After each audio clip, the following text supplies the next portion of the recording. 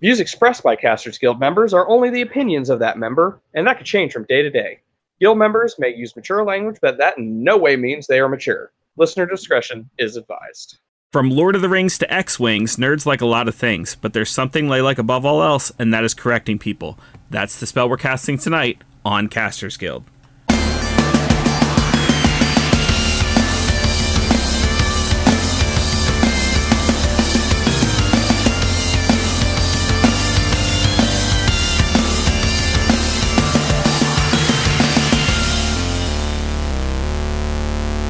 Thank you for tuning into this episode of Casters Guild, where we will once again be playing a game of Actually.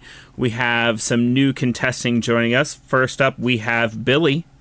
Hello, this is Billy. You can find me all over the place at 6 Billy. That's all I got. And joining us once again is TJ. How's it going, everybody? This is TJ. You can find me at Night of Shaddai on the YouTubes. And you know him. You love him.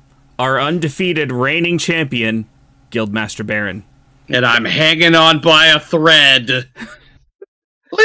A prayer. And joining us once again, and joining us once again, just to make sure the game is fair, is our judge and point keeper, Tiffany. Hi, I'm going to be the tally person tonight and the official fact checker. So if you give me a correction and I tell you your incorrection is correct, you can just look over at Tiffany and be like, hey, Google that shit. I bet I'm right. And we'll have Tiffany decide if you are more correct than my card. Does that count for extra points? It doesn't. But if I say you don't get the point, then Tiffany's correction could mean that you do get the point. Okay. Yeah, I'm actually is notorious about their one rule of you only get 1 point no matter what. Doesn't matter. Also, technically correct is, again, the best kind of correct. So I have in my hand a stack of incorrect statements. Your job will be to buzz in at any point in time. You can interrupt me at any time, just like you can in real life. You will say, actually, and then correct the statement. If you correct the statement correctly, you'll get a point. And then whoever has the most points at the end of the game will win. Do we have any questions? No, let's go. Let's do this. All right, with that, we're going to go ahead and get into our first question, which is pertaining to cartoons. In the 2005 TV series, Avatar: The Last Airbender, the original firebenders were dragons who taught the ancient precursors to the Fire Nation, the Sun Warriors, how to use firebending properly. Unfortunately, Zuko's great-grandfather, Sozin, started a tradition of hunting dragons, and they were driven to extinction by the Fire Nation. TJ. Actually, they weren't driven to extinction. Iroh actually kept them secret and didn't tell anybody. And it got actually discovered in the later series because Zuko forgot how to do firebending right because he got rid of all the hatred in his heart. That is correct. 2 dragons are still alive in the ancient Sun Warrior village, Ran and Shaw. That's point for TJ. Yep. I love Avatar. That was easy softball for me. Oh, I'm so glad you got a softball there because I looked at this. I had no idea. All right, next up we have a question for modern TV series. In the 2013 TV series Brooklyn Nine-Nine, Terry Jeffords is very protective of his fellow officers and frequently expresses his love for his twin daughters, Carter and Lee, as well as his favorite food, yogurt. Unfortunately... Hey, I'm buzzing. Yeah, I was buzzing too. Okay, hold on. Okay. I'm going to start that question over. I forgot to clear the buzzers. That's on me. Starting the question over. 1 point away from Rick. You know what? No, go ahead, Billy. Go ahead. Hold on. I'm going to start the question over.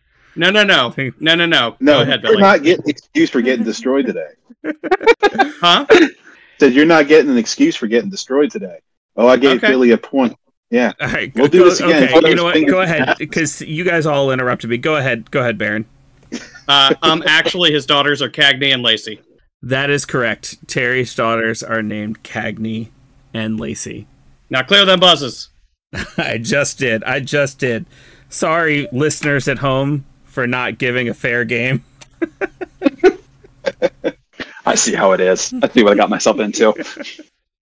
That's probably like my favorite TV series right now, Brooklyn Nine-Nine. That's a good choice. Me and or Billy and I are huge fans of it as well. Yes, I'm sure he knew the answer to it. Where can you watch it? Hulu? Where is it streaming right now? It was Hulu at one point in time, I believe, but I think it's been moved. But I would actually fully recommend pirating it. Okay. I wasn't going to say that because I don't know the rules here. Oh yeah, we here at the Casters Guild support pirates, and especially against struck companies. So that's pretty much everybody at this point. Yeah, Peacock is the current streaming service that it is on. You got to check though. It started on Fox and then it ended on NBC, so it could be somewhere in between the two. Okay, there's always YouTube. Those NBC episodes aren't pretty good. Yeah, YouTube works. All right, our next question is concerning video games.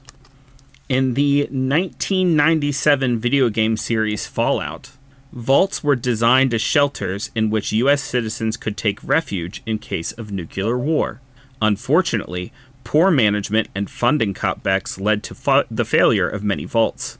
For example, one vault was overstocked with weapons and ammunition, while another vault's door failed to close properly, allowing radiation inside. TJ. I'm going to take a stab because I'm not 100% sure. Actually, none of the vault's doors malfunctioned because I remember in the games, I don't remember there being a door I didn't have to open off the top of my head. It doesn't say that one malfunctioned, it just says it failed to close properly, which doesn't necessarily mean a malfunction, as in the game it was intentional that the door didn't close properly, but that is not what's incorrect with the statement. Baron, you were the next to buzz in. Actually, it was done on purpose.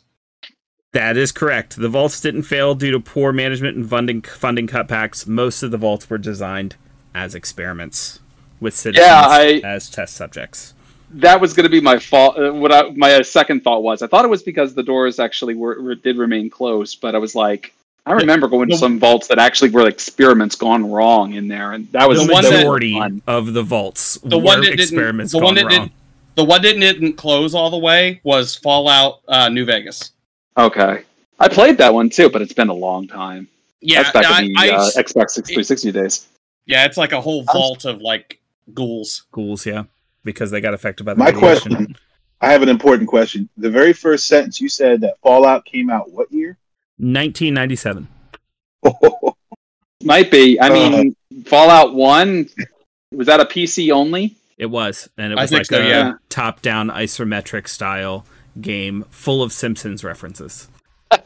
Very different. My Virgin Fallout experience was Fallout 3 for the 360. Yeah.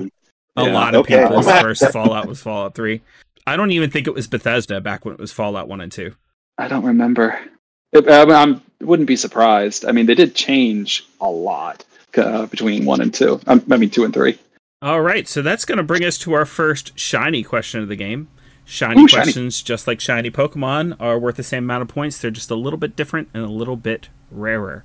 Do I have to do an excellent throw? That's what I need to know. So what I'm going to do is I'm going to give you the names of 4 Futurama characters. The first person to buzz in and give me the family name of all 4 characters will get the point. Do we all understand? Is everybody ready? Say it one more time. I'm going to give you the names of 4 Futurama characters. The first person to buzz in and give me the family name of all 4 characters will get the point. Oh, okay. I think I understand. Yes. All right. That's safe. So the 4 characters are Leela, Fry, Bender, and Hermes. Family name between them? Not together. You have to give me all 4 family names. Oh, okay. I misunderstood. Like, my name is Rick, but my family name is Perry. Yeah, I gotcha. I got that part. I thought they all had to have the same last name. So, my bad. If nobody knows all 4, I will give the point to whoever can name the most. Bender has a last name. Mm-hmm. And a middle name. Oh, gosh. I think you found us. You found the hole. All right, Baron. Okay. Leela's, this is just Leela's family name? Leela. I'm going to say Leela doesn't have a family name. Leela does have a family name, but that's okay. Okay. Fry's family name? Farnsworth? It is not. That is incorrect. Okay. I knew it wasn't. But Bender's family name? Rodriguez? It is Rodriguez, and Hermes' family name? Conrad. It is Conrad. So, since you were the only one to attempt, 2 is more than anybody else got, so you will get the point for that shiny question. Leela's family name is Turanga. God damn it! And Fry's family name is Fry. His first name is Philip. Yeah, Philip J. Fry. Fuck! Oh, God damn it. That's right. I'm so mad at myself. I have never seen an episode of Futurama in its entirety. But congratulations on getting Bender Bending Rodriguez. Yeah. Yeah, that's pretty cool. I did not know he had a last name. That's really cool. Did they reveal Leela's last name in that episode where she discovered who her parents were in the sewers? I'm pretty sure she had that. I'm pretty sure she had that last name first episode. Yeah, that's true. That was episode 1, Turanga Leela, yeah. Yeah. Mm-hmm. Huh. All right, our next question is going to be a fantasy question. In the 1954 book series... Wait. Do you want to check your buzzes? Are you buzzed or not buzzed? In the 1954 book series, Lord of the Rings, Sauron convinced elven smiths to craft 19 rings of power, then secretly forged 1 ring so he could dominate those who wore them. However, PJ. Actually, they didn't create 19 rings? Yes, they did. Dang. I thought they only crafted maybe a couple. Going back into it. However, by the time Frodo obtains the 1 ring, all the other rings have been lost or destroyed, except the 9... Baron. Actually, the elven rings are still around. Galadriel has 1, Gandalf has 1, and I believe Elrond has 1. That is correct. I know about Galadriel's, but I didn't realize the other 2. You never see him in the movies, I don't think, do you? Yep, you do. And you do? Okay. There's also the 9 that were given to mortal men that corrupted them into ring wraiths that are still around, but that was part of the question. So, yeah, I wasn't sure if the ring wraith rings were still around. But the dwarven ones are gone, though, right? Yeah. Mm-hmm. The only ones that are around are the ring wraiths rings and the elven rings. Our next question concerns mythology. Our next question concerns mythology. I just keep doing that to you, Baron. Don't. Jesus. I'm trying to let somebody else get some points. Okay. No, I get it. But you screwed over Billy that one time. All right. The next question concerns mythology. You could make a small pantheon just out of the gods related to drinking. Most people know the Greek god Dionysus, but there's also the Aztec twins known as Sensin Tot-Uchten and the Egyptian goddess Nephthys. No idea. Let me break out my papyrus scrolls. Actually, the Egyptian god Nephthys is not the Egyptian goddess of wine. But I don't know who they are. I'll be honest with you. I don't know if she's the Egyptian goddess of wine, but she is the Egyptian goddess of some sort of drink or alcohol, which is what I said. Oh, okay. So related to drinking. Sorry. So that's okay. I just wanted to. Yeah, no, I was about to say that's not what he said, but it is what he said. Yeah. Baron? Nope, that's exactly what I was about to. I was going to say the exact same thing as Billy. Okay. All right. Are we going to give up on this one? Yeah. If you asked me a Greek god question, I might stand more of a chance. Sensin Tot-Uchten, the Aztec gods, are not twins. Instead, they are a group of 400 divine rabbits who meet for drunken parties. That's awesome. I want to see the picture of that. Our next question is concerning anime. In the 1989 anime Dragon Ball Z, despite its name, Dragon Ball Z doesn't focus too heavily on the actual Dragon Balls, and the dragons are rarely summoned. Each dragon will grant up to 3 wishes. Baron? Actually, there's only 1 dragon. That is incorrect. TJ, you were next buzzing. What? In Dragon Ball Z, there's actually 2 dragons, and only one of them grants 3 wishes. The other one grants 1. Oh. That is correct. Is it a dark dragon? No, Dark Dragon is GT. Planets. Yeah, the Dark Dragon is GT. And the Namekian one? Oh my god. The Namekian dragon.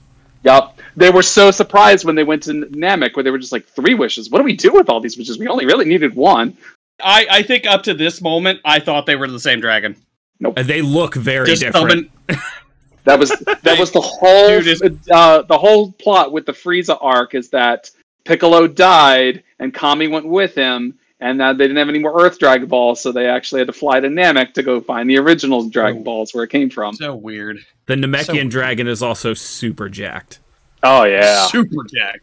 But still not the biggest dragon in the whole Dragon Ball Z series. Oh, the whole Dragon Ball Z series. That would be the super dragon of the Super Dragon Balls. Yeah. Oh, good lord, he is jacked. Mm-hmm. He looks very different from Shenron. Yeah. Or Shenlong, depending on which translation you're looking at. I say he didn't miss leg day, but he has no legs, so it's got to be all about the arm day. True. All right, and that will bring us to our next shiny question.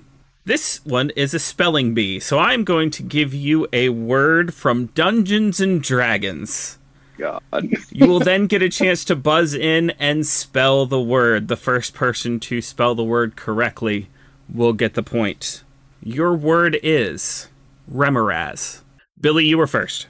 I have to do it spelling bee style? And use it in a sentence. You can, sure. Okay. What is the word again? Remoraz. Remoraz. How do you spell that? Yeah, that's the question. Oh, I'm sorry. Remoraz. R-E-M-O-R-A-Z-Z. I'm sorry, that is incorrect. The next person to buzz in was TJ. All right, I will try. Remoraz. I cast Remoraz on his ass. R-E-M-E-R-A-Z-Z? I'm sorry, that is incorrect. Oh, well. That does have a ZZ vibe, doesn't it? It does, right? I mean, it's got that Z at the end of it. You just want to over consonant it. Baron? I'm pretty sure this is going to be wrong, too, but R-H-E-M-O-R-A-Z. That is incorrect. So nobody's going to get the point for this one. The correct spelling for Remoraz is R-E-M-O-R-H-A-Z.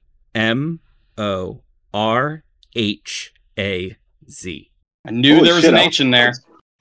Yeah, you had it correct. So, you just put the H in the wrong place. So, Rick, I want to know what it's from. Like, use it in a sentence. So, the monster, isn't it? Yeah, it's a giant worm-like monster, centipede-like monster that is... I think they're in the snow, too. I think they're ice monsters. They can be, yeah, absolutely. There have been ice giant versus Remoraz battles. That sounds terrifying. Oh, yeah. Awesome. It is a I have a miniature of it somewhere. When are we going to fight it? Tiffany's shaking her head like, yeah, I'm not going to be a part of that. So our next question is concerning comics. Despite being a villain, Dr. Doom has done some good in his life. He used his powers to liberate the small European country of Latveria. Billy? Actually, Dr. Doom doesn't have powers. It depends on who you ask, but that is not the correction that we are looking for here, because in some cases he does have powers. Baron? Actually, Dr. Doom conquered Latveria. That's not exactly the wording we were looking for, but that's pretty much... You know what? You have spotted what's incorrect, but unless you can be more correct or someone else can be more correct, you will get the point. Say it again. Yeah, why don't we read the whole question this time? Despite being a villain, Dr. Doom has done some good in his life. He used his powers to liberate the small European country of Latveria, went to hell to save his mother's soul, and even took over for Iron Man for a while. Yeah, he did. Huh. Baron? Actually, he didn't take over Latveria for good. He was taking it for his own designs. That really wasn't what we were looking for either, but I'm going to give you the point because you're sitting here dancing around what we're looking for. All we were looking for is that he is the dictator of Latveria. I mean... So, I mean, you kind of got it right off the bat. It was just a wording thing, which, you know, technically correct and all that. Yes. Was it a free country? Was it a free country before Dr. Doom took it over? I think so. Okay. So, yeah, he's pretty right on the mark. He conquered it and made himself the emperor of it. You can conquer a country without becoming a dictator. So, like, it's... It was one of those things where you just to go a little bit further, but yeah, you're going to get that point anyway. So yeah, Baron gets the point for that question. So our next question is concerning video games. In the 1999 video game Street Fighter III Third Strike, parrying allows a fighter to avoid damage, but it requires split-second timing. The ability made a big splash in the 2004 EVO Championship when Daigo Umehara parried 3 consecutive... Baron? Actually, parrying doesn't stop all damage. Actually, it does. Cool. Go ahead and finish. The ability made a big difference in the 2004 EVO Championship when Daigo Umehara parried 3 consecutive combo hits in a row and snagged a victory. TJ? Actually, it wasn't 3. It was more than that. That is correct. You're going to get the point either way, but could you tell me how many hits in a row that he parried? No, I can't. I just gave you a vague enough answer to get the point. 17. I'm sorry. Well, this would this. What was your guess? This would be the point to where you would say. This would be the point where you say if someone can answer correctly exactly how many, then they would get the point. Well, the way the card is written, that like if you can just say he didn't parry 3 hits, that gets you the point. Oh, okay. So cool. But he parried technicality, the best technicality. He parried all 15 hits of his opponent's super art move plus a midair kick, and then launched his own 12-hit combo and super art move to win the match. That's awesome. Who said 17? Billy.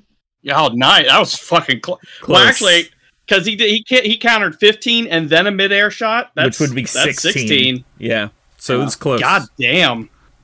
I've seen that clip about 1,000 times. It's an amazing clip. It's an amazing piece of gaming history. And for you wrestling fans out there, somebody actually recreated that clip with CM Punk and Tony Khan doing the Daigo. It's called the Daigo clip. And just seek it out. It's pretty entertaining. Freaking awesome. Our next question concerns the 80s and 90s. In the 1987 TV series Teenage Mutant Ninja Turtles, when the BBC imported the Teenage Mutant Ninja Turtles cartoon into the UK, censors demanded changes. They replaced Ninja in the title with Hero and removed many scenes showing weapons being used. By the 3rd season, Raphael's sai had been replaced by batons, and Michelangelo's nunchucks had been replaced by a grappling hook called the Turtle Line. That's all pretty lame. Yeah. TJ. Because, I mean, at least some of that has to be true.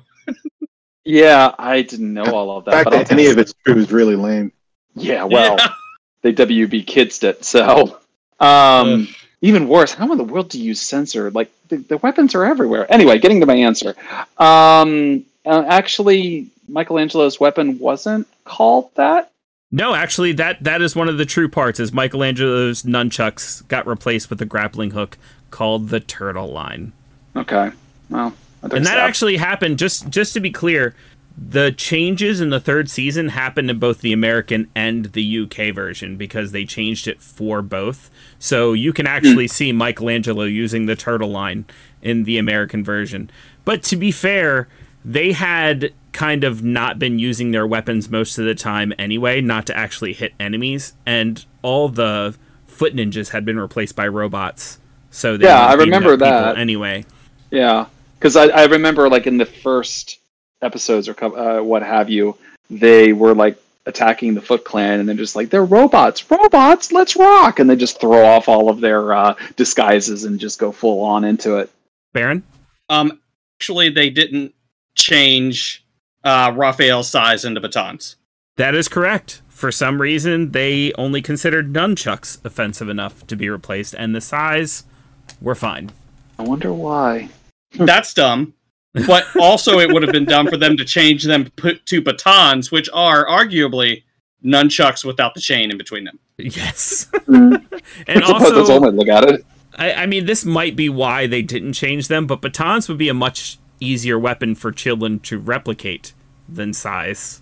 Like, you can just pick up 2 sticks and beat your neighbor with them, while sais are a little harder to find. Yeah, that's true. I mean, Donatello had a bow staff, so any stick you found out in the wild, hey, I'm Donatello, poke your friend's eye out. Yeah, that kind of skewers that argument immediately, doesn't it? Just a smidgen. All right, that brings us to our last question. which as always concerns real-life skills. Private browsing, sometimes called incognito mode, is useful when surfing the web in secret. When this feature is activated on your browser, you can visit websites without them being able to track you. And your search and... Billy? Actually, they can still track you. Your website information won't be saved. That is correct. Yeah, private browsing does not stop websites from tracking you.